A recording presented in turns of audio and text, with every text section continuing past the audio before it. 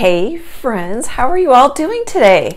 Welcome back to my studio. So I have painted maybe one geranium in my career, and it was palette knife. I'm shaking my head because I don't know how to describe it. So I thought I would try painting another geranium. I have a traceable. It'll be on my website, annietroe.com. Sorry about the wiggle, I just hit my microphone cord. I don't really have a reference photo. I'll link this one in this video's description. I mean, it'll help, but it's not quite at all what I drew, if that makes sense. Here. So I've got a pot and a little in a different angle.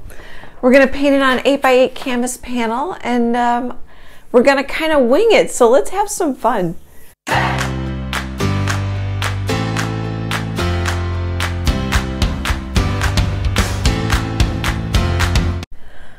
All right, I've got an 8x8 canvas panel. This one's from US Art Supply. It did come in a 12 pack. You know, I think I'm liking this a little better than Michael's because it seems to be square, more true, especially the corners, which means it'll fit in a frame better, which I like that. Because I put, with these little canvas panels, I put them in white frames. Here's a 6x8 that we recently did this video. It has a traceable, and so it's nice to pop them in a frame.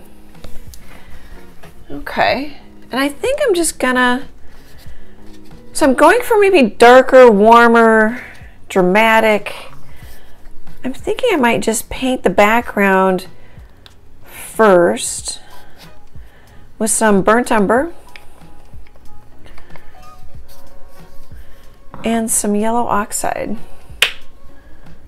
Looks like I should get some more yellow oxide. I'm gonna let it dry after I get my background painted, and then we'll put the traceable on it. One thing I noticed is it's pretty tight over here. Can you see that? Maybe I'll lay it down. It's tight to the edge over here, and so I've got almost a finger width there, and then half a finger width over here. When I put the traceable on, I'm gonna scoot it a little bit to center it. Okay guys, I'll be back in a bit.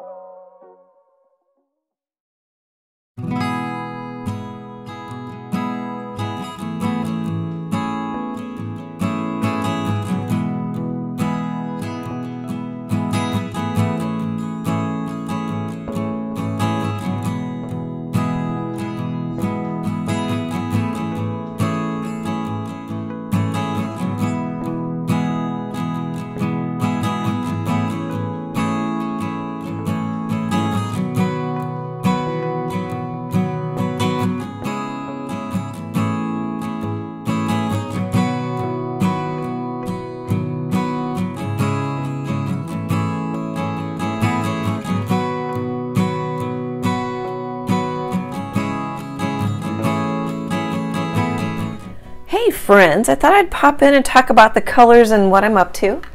So I scooted my traceable down, not even a 1/4 inch, and to the right maybe a 1/4 inch, so it's a little bit better centered. You can kind of see I've got like about a finger. And I did that because I'm going to pop it in the frame. It's fine the way it is too if you want to just paint it like that, especially if you're not going to frame it. It depends on how much your frame's going to come in, and I'm okay if the frame covers some of the leaves. I want to make sure that the flowers show. And then it's fun to see how I kind of bring the pot to life, and I'm really trying to exaggerate. That's what this means. I was telling myself this is going to be in light, and some of these leaves are going to be in light, and a lot of them are going to be in dark. And I'm going to just kind of figure it out as I go too. I'm using, oh, that's pretty dirty, and wash it off, a 1/2 inch flat brush. Give it a little better wash. And then I grabbed, oh, that's about a 1/4 inch flat brush from Royal and Langnickel. It's old. I've worn off the name. It might be a little less than a 1/4 inch. My colors are Hooker's Green, which I haven't used in a while. It's the only green that I buy. I mean, there's lots of great greens out there. I just end up mixing them quite often. As I'm mixing it now with a little bit of Mars Black. So let's see. Can we get that? Maybe I can scoot it in just a little bit more. So Hooker's Green, Mars Black, burnt umber. That's the brown. The background was burnt umber and yellow oxide. I was buying Naples yellow, which I really like, but a little white and yellow oxide, you get a Naples yellow, or a color that's quite close. So I started painting with the yellow oxide. This is Cad Red Medium Hue, and I mixed kind of a terracotta color with the yellow oxide and the Cad Red Medium Hue. And this is Cad Red and Burnt Umber. That's kind of a neat color. And then Titanium White. Okay, I just thought, I've been painting for a bit. That last bit was time-lapse. I thought you might want me to pop in and talk about the tools and the paints. I'll be back in a bit.